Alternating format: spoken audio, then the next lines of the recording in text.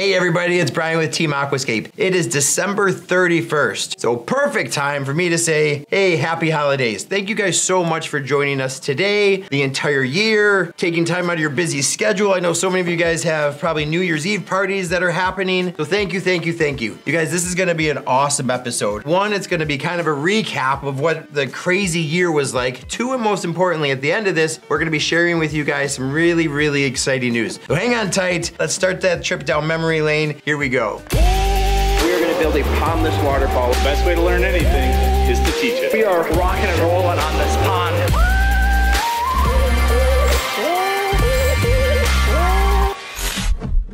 So I guess the most shocking thing to me is how fast the year goes by. It seems like the more stuff you cram in your life, the faster and the faster and the faster the years go, especially with kids and work and responsibilities and everything else. So in a blink of an eye, I'm sitting here December 31st, and it's kind of fun to take the trip down memory lane because if I didn't, it'd be easy to forget some of the cool things that happened this year. First, let's start off with our clean out season. And man, was it a crazy clean out season. Well over 350 some clean outs, tons of different packages. We collaborated with CACs from all over the country to help us actually get all of these clean outs done. It was a crazy time of year. And if you remember, that clean out season is our most important time of year because it's helping get all of our customers' features up and running for the next season. And they want everything done at the exact same time. So it's all hands on deck, and it is a crazy time of year just trying to get all that stuff done so people can enjoy that aquascape lifestyle. This year, the maintenance guys did a fantastic job. I think it was like $840,000 worth of maintenance packages. Those packages include their spring clean out, their routine maintenance, whether that was weekly or monthly or bi-monthly, to nettings and fall shutdowns. But they totaled 1.4 million in actual sales, which includes some small little projects they did. I don't know if you remember Chris doing some wetland filters on existing ponds, doing some skimmer rehabs, some resealings, some pond facelifts, adding new liners, all different types of stuff those guys were doing. Things our maintenance crew tries to tackle are smaller projects, not necessarily simpler projects, but smaller projects, things that don't require a 4 or 5 guy crew like construction has. So the maintenance guys knocked it out of the park, way to go. Construction had a pretty good year too. I wouldn't say it was our best year ever. In fact, dollar-wise, it looks like the worst. Generally, construction falls around 1.1 to 1.4 million someplace in there. This year we did a little over 850, but we did 850 in the shortest amount of time ever. This year we didn't start till July. We had 30 days off due to vacations and holidays and some other miscellaneous things. So we lost 30 days of work just for some decisions we made last year. We lost a little bit of work in May because cleanouts took so much longer, but we gained a little towards the end of the year where we got to work through most of December. So construction did that 850,000. We also did it with the smallest crew we've ever had in the past. Last year, we did 1.6 million, but we also worked with CACs across the country, and we were trying to get 2 years of pre-sold projects done in 1 year. This year, we only did 14 projects, but we did some large projects. And if I can think all the way back to that very first project we did, good old Brad. Brad was our first project of the year and probably our smallest project of the year. If you remember, it was our smallest bass pond to date. Brad was so destined, so focused on being able to put game fish in his pond, and sure enough, he did. He added some little bass in there. I think he added some small little perch. I check in with Brad here and there, and he is loving his pond. He says, like so many of our customers have, huge financial commitment, but best decision they've ever made for their house because it changes the way Brad uses not just his house, but the outside of his house. And every single morning, he's sitting out there with his coffee. When he comes home from work, he's sitting out there with a glass of wine or a beer, just sitting by his pond watching his bass. Really cool. When I try to think of some other projects that really stand out, how could we not think about the Camisa project? What an awesome project. And to this date,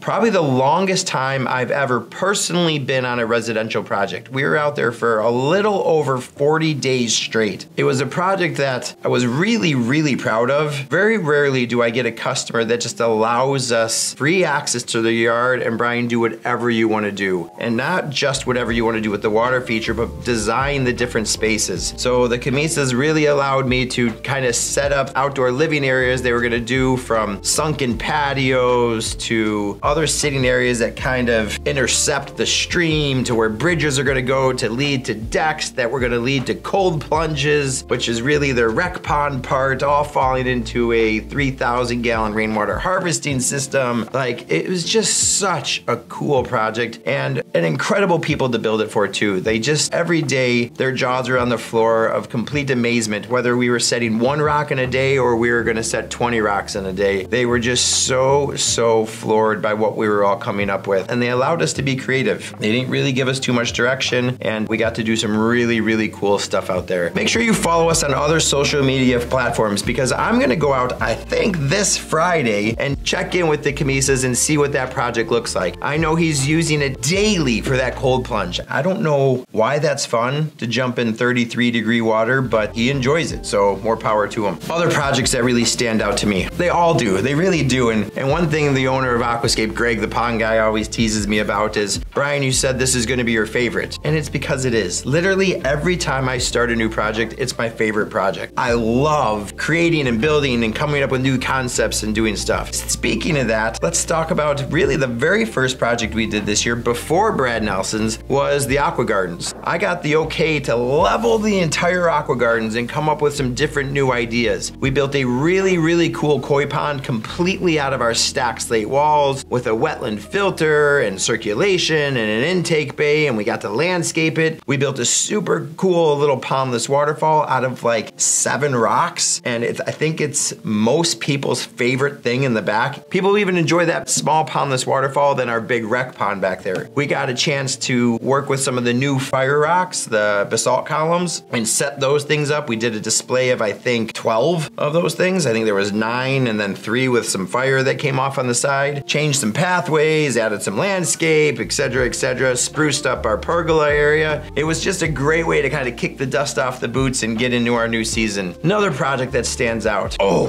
how could we not forget the heron-proof pond? So every year, the #1 question we get, well, the top 2 questions we get are, what do you do with the fish in the winter? And what about predators? And so to answer, just for you guys viewing right now, what do we do with fish in the winter? They stay in there all winter long. There's all kinds of videos to explain this. I'm not gonna get into that with you right now, but they go into a state of hibernation. Fish basically just go to sleep for the winter. The second most common question we get is, what about predators? We never ever lose fish to raccoons because raccoons simply can't swim, dive down, and catch the fish. We will lose fish a lot of times to great blue herons and egrets and birds of prey. Not so many eagles and hawks and stuff like that, but definitely great blue herons and egrets. And so what we tried to do is create more of a heron-proof pond with just going deep with the whole thing. Keeping the whole thing a minimum of 3 feet deep, lots of circulation, a lot of agitation on the surface so those birds can't see through the water, the depth so the birds can't walk through the water, because what I've noticed in nature is those herons won't walk in 3 feet of water. They just can't get out there. Mother Nature gave those birds some long legs, but not 3 feet long. So if we keep the pond deep, add some circulation to store the water, it really gives those fish more of a fighting chance to survive and get away from those great big birds. That project was awesome. What's another one? Well, we had some fountainscapes in there. What I love about those fountainscapes is how much it can transform a pretty simple, boring space, whether it's your front yard or your backyard, into something that nobody else has seen before. And every time we add a fountainscape, that's exactly what happens. We also got the opportunity to landscape a lot of projects this year. It was definitely one of our focuses. We wanted to add as much plant material as we could through different projects. So not only did we get to landscape the largest project that we put in this year, we got to assist with the landscape on the largest project we did this year. We also got to landscape that fountain feature. We got to landscape the back of Aquascape. We got to help with the placement of plants with several projects throughout the year. It was just a lot of fun. Next year, count my words, we're gonna try to landscape 100% of the projects that we put in, because to me, the landscape is the final touches. It's what brings the whole thing together. And after 30 years of doing this, we have a pretty good idea of what plants work really well around water and which plants work perfect without having to worry about splitting and dividing and overtaking different areas. So we're gonna talk a lot about that next year, the landscaping, because it can save a pond as much as it can ruin a pond. Oh, I got a good one for you.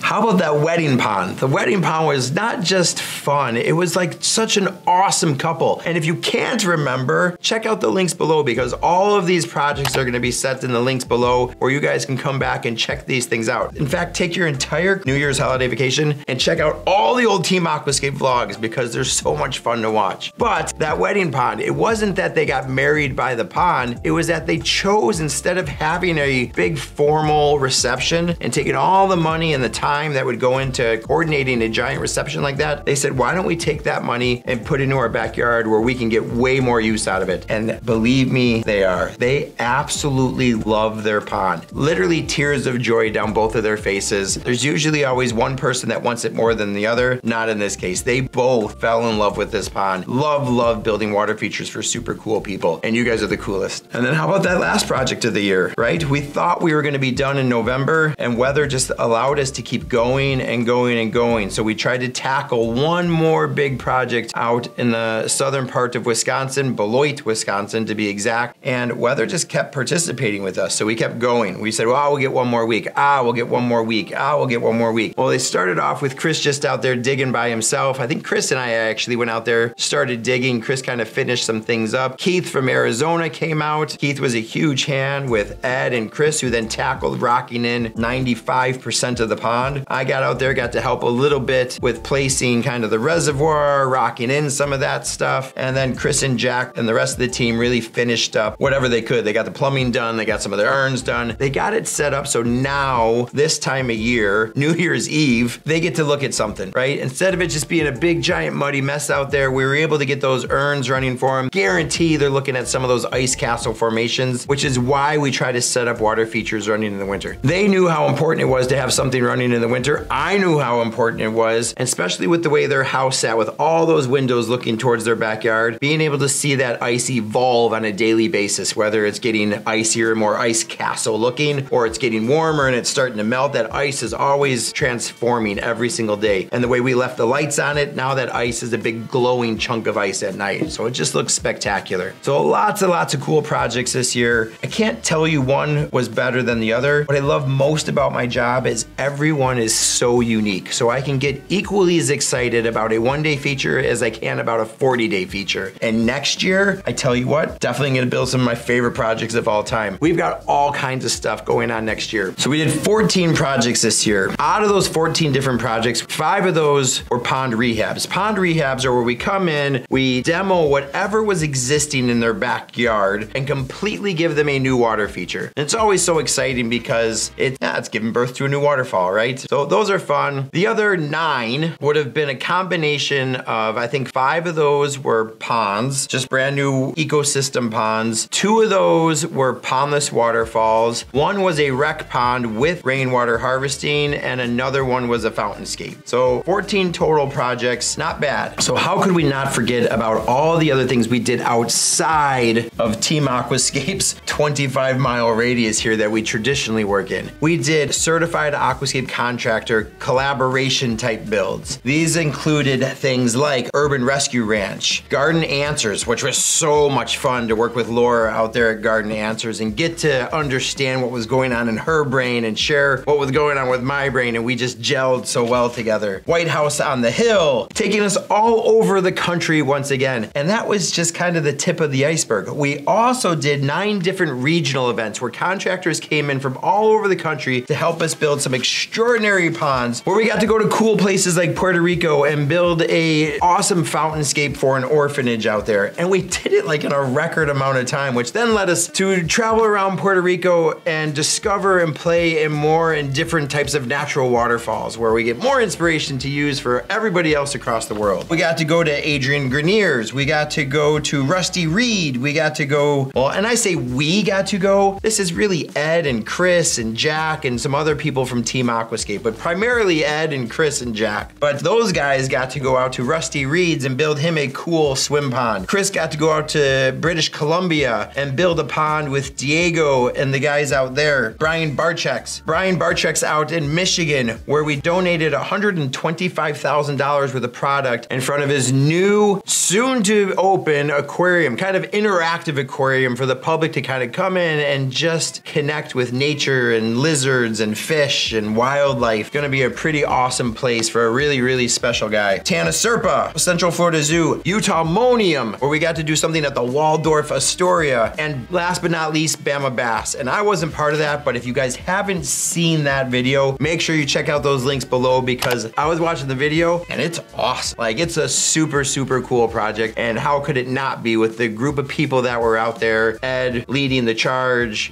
Aqua Blue Boulders, and a super cool guy. Like, just, I can't wait to meet that guy in person someday. But it's amazing the amount of stuff that Team Aquascape, this entire company takes on every single year. And next year is gonna be even more. And so I guess I don't know how this slips my mind, just because it's not that big of a deal. It was just Shaquille O'Neal, right? And if you don't know who Shaquille O'Neal is, you live underneath a rock someplace. And it's not a small little rock, it's a big giant rock you live underneath. But yes, this was Shaquille O'Neal's Shaq's 2.0, where Team Aquascape, and again, a collaboration of certified aquascape contractors across the country, came together to fix a horribly built pond. And so we built him a pond with a really cool waterfall a few years back. We came in this year really as superheroes to come fix his terribly built pond. And they didn't just fix it, they completely redesigned it and gave him something that I've heard Shaq say, hey Greg, anything you ever want, I'm here for you. Because he was so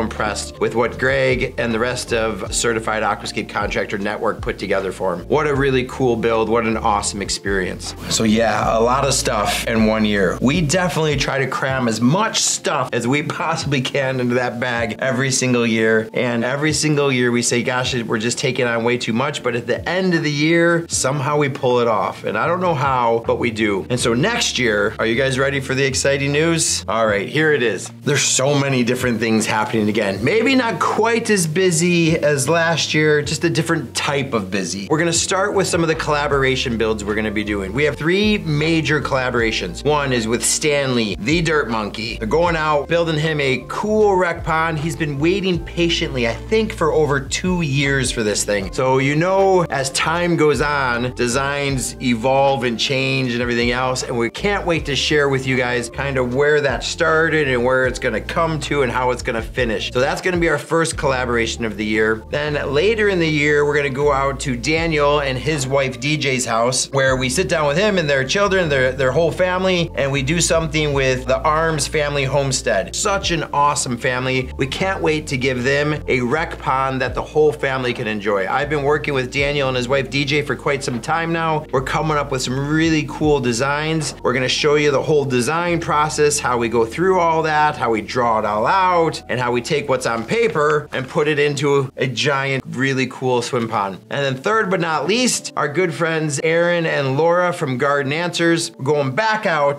to Idaho. We're gonna build an add-on feature to a pond we built this year, and we're gonna call it the Dream Stream. So we have a good 50-foot to 100-foot stream we're gonna be putting together with some of the most talented artists of the year, and we're gonna try to get the whole thing done in 2 days. So 3 great builds. We've got Pandemonium this year coming on. Every year we kind of bring Pandemonium to Aqualand, or we do it online. This year we did it online. This year it's gonna be back in person here at Aqualand. When it's at Aqualand, things get crazy. We're talking about having a pretty epic waterfall building competition. We've got some other big builds kind of in the works, a lot of training going on, unbelievable pond tour, some great guest speakers. It's gonna be about 600 to 800, maybe even up to 1,000 like-minded artists all together in one place for an awesome 3-day training event. What else? We've already got about $350,000 worth of projects sold for next year, so we're well on our way, which takes me into a little bit, how are things gonna go next year for this channel? And things are gonna be a little different. I guess the easiest way for me to explain it is no longer is our channel gonna be dictated by the schedule. So no longer are we creating content based off of our schedule, where in the past, past, now if we go back like 2 years ago, we used to do a video every 3 days. We had Monday, I think Wednesday and Sunday. This year we simplified things to just Sunday. This year, hopefully this doesn't bother you guys too much, we're gonna go to maybe only once, more than likely twice a month. I get it. Instead of it being a bad thing, you gotta think of it as a good thing. We're gonna be so much more hyper-focused on creating great content. And what does that mean? That means a lot more interviews with the customer. That means a lot more walkthrough in the design process with myself. That means a lot more technical stuff with Ed and Chris and myself and Jack, really digging deep into the explanation on why we do things, not just how we do things. We wanna take you through that before and after phase in one video. So instead of it being a 2-part, 3-part, 4-part, or sometimes even a 5-part series, it'll always just be a 1-part. So if we've got a project that lasts a month, guess what, guys? You're gonna get 1 video a month. But instead of the schedule creating the content is gonna create the schedule just with a lot more detail. So hopefully those boos just went into, yay, Team Aquascape. So like I said, we have a few $100,000 worth of sold projects for next year. We're looking to get about another $800,000 more. I'd really like to get above that $1 million mark, 1.1, 1.2, anything higher, yay, for Team Aquascape. How are we gonna do that